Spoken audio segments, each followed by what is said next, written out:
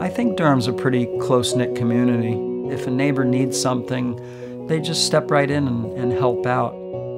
My wife, Connie Epic, is an artist, and she painted the picture of Marina based on a picture that Maura Slavin had given her in memory of Marina, so that Mike and Maura Slavin could have this picture as a remembrance of Marina.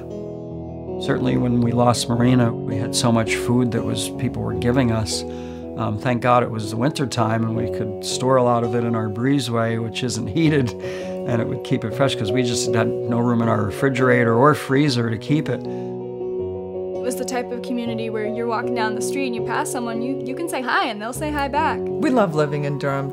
It's a real community where people really care about their neighbors. They care about the quality of life in the town.